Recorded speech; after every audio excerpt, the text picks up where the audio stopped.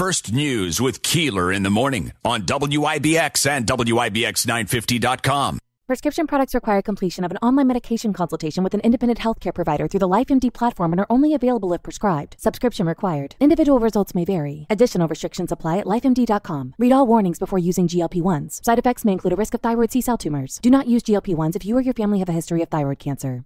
If you've struggled for years to lose weight and have given up hope, did you know you can now access GLP-1 prescription medications through LifeMD? LifeMD is now offering eligible patients online access to GLP-1s, the breakthrough prescription medication that can help you lose body fat and weight. Listen to what people are saying. You just take your shot. It doesn't feel like you're on a diet. What I wasn't expecting it to do was to shut off the food noise. This was life-altering, and if I can do it, I feel like anybody can do it. And here's the best part. Your insurance may cover 100% of the cost of your medication. So go to trylifemd.com to have your eligibility checked right now. Get started today at trylifemd.com. That's trylifemd.com.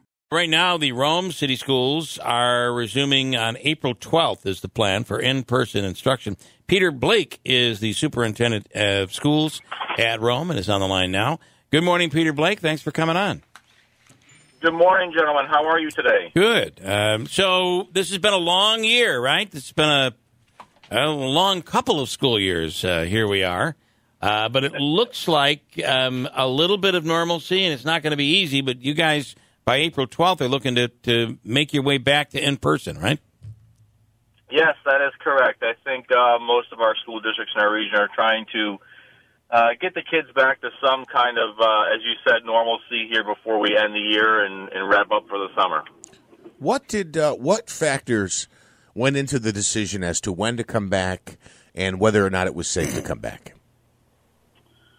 Well, I think the big one is the most recent CDC announcement and understanding that we anticipate that the state government will adopt those regulations at some point here in the next couple of weeks. That reduction of social distancing is huge.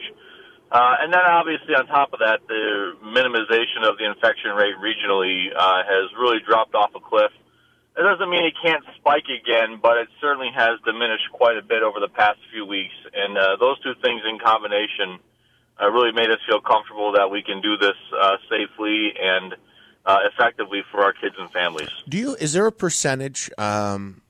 Is there a percentage of parents or students who have said, I understand it's coming down, but I would rather finish off this school year with the remote instruction? Do you have is it 10%, 25%? Do you know about how many students won't be coming back for in-person instruction? And is that even something that's being offered in Rome? We do, and it is being offered. The state requires us, for this school year, the state is requiring all school districts to offer remote instruction to families and students regardless. But we were in the middle of doing a survey anyways to try and get a percentage of how many people wanted 5 days instruction. And so in Rome, we're right about 17% of students that want to remain completely remote for the rest of this year.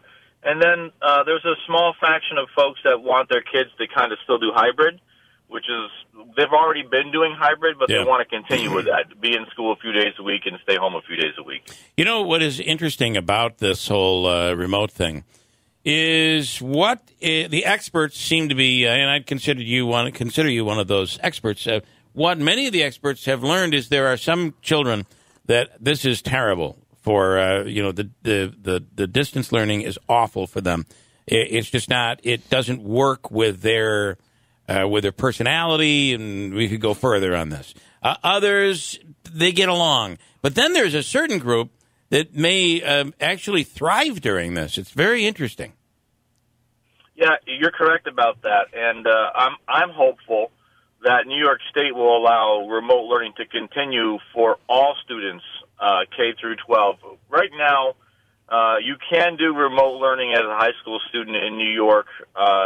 It's not easy. It hasn't been easy, but that was an option to do kind of online schooling in New York. But New York was one of the most strict states in the nation with allowing that. There's states in our nation that have been allowing remote learning for high school students for over a decade now.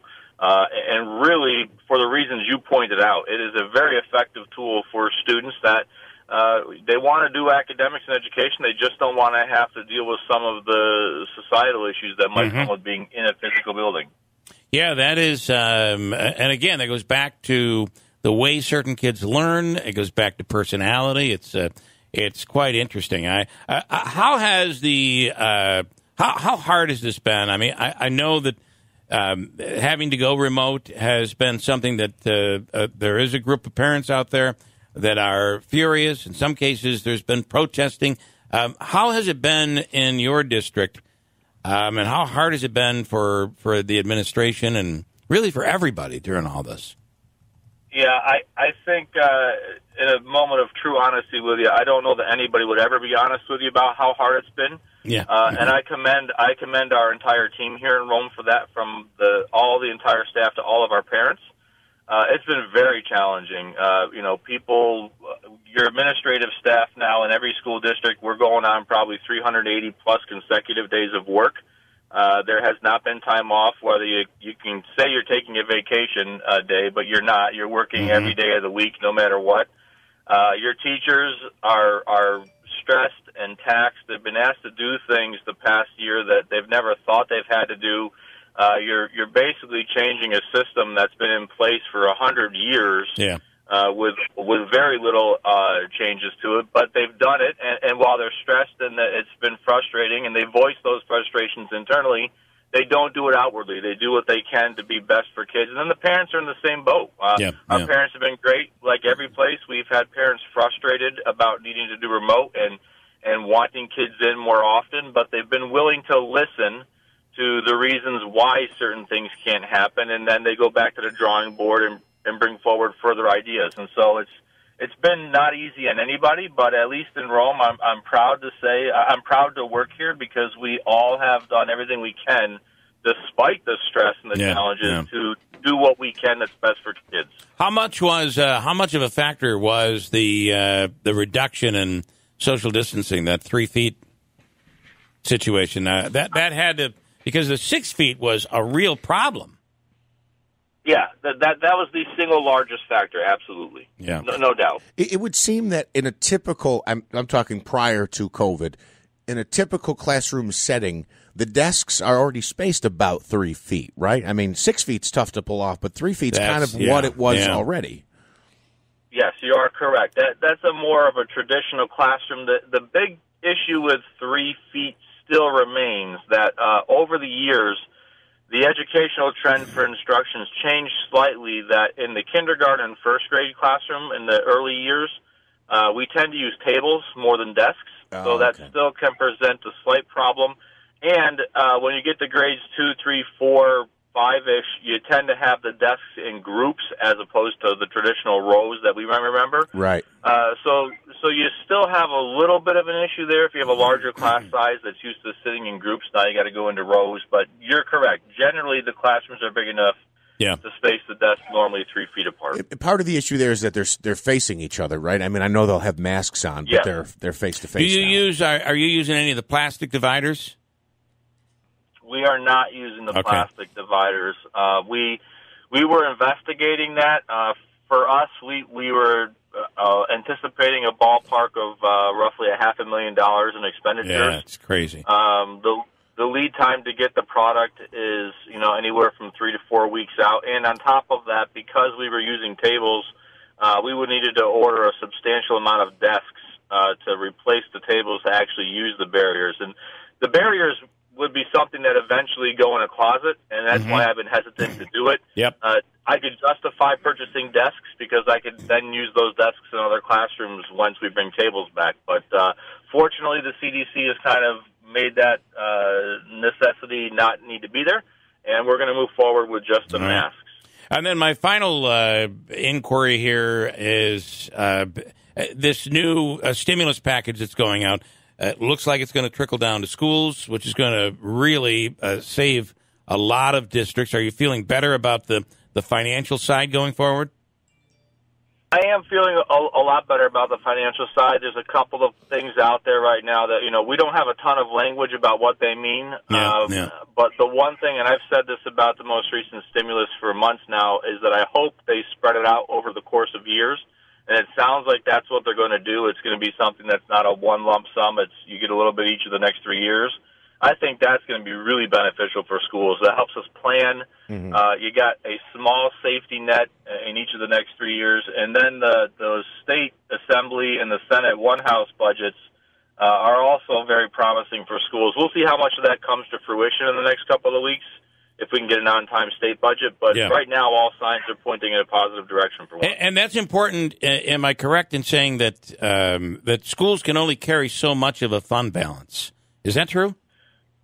That is true. You're supposed to only carry a 4% fund balance, but there's districts that have up to 60% of fund balance in their bank accounts. And I've been an advocate in Albany of when we talk about, and I know you're very versed in school finance, that there's districts that have plenty of money that continue to get state aid that don't need it, and there's no penalty right now for carrying a fund balance of more than 4%. And any auditor, including our auditors here in Rome, will tell you should have way closer to 20% fund balance in the bank in case something goes catastrophically wrong. So, what they are looking to increase that number. And what could go wrong? Right? Isn't that what could go wrong? And then look at Clorox shortage, maybe. Yeah. Okay. Interesting stuff. Peter, I know you've been under a lot of fire through all of this. And because it's been hard on everybody, students and parents and teachers and staff and janitorial and everybody, bus drivers. But I think you guys have done the best possible job you could do out there, and good luck and congratulations on the 12th. Thank you, appreciate it, sir. All right, thanks so much, Peter Blake. Be well. You do the same as the superintendent of schools at Rome.